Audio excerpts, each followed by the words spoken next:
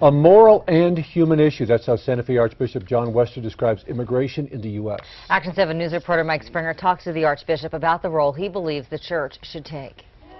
Immigration is a hot-button issue, especially in New Mexico. But newly installed Santa Fe Archbishop John Wester doesn't shy away from it. I think both sides of the aisle, everyone can agree that the system's broken. It no longer serves our needs in our country. But how to fix it, that's become the stumbling block. Wester tells Action 7 News immigration is an issue the church and government need to tackle head-on. He wants to see the government do more to help undocumented immigrants. We really have to do something about that issue and to give them status and protection so they're not suffering and living in the shadows. Wester says if the church wants to see real reform when it comes to immigration, it will have to rally support among business and federal leaders for that to happen. Wester made the issue a priority while he was in Salt Lake City and helped craft the Utah Compact. It urges the U.S. government to figure out a way to keep undocumented immigrant families together if they're already in the country and working.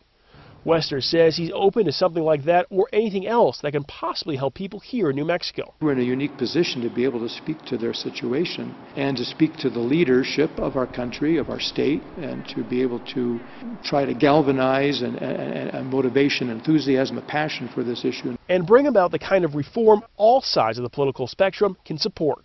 Reporting in Albuquerque, Mike Springer, KOAT Action 7 News.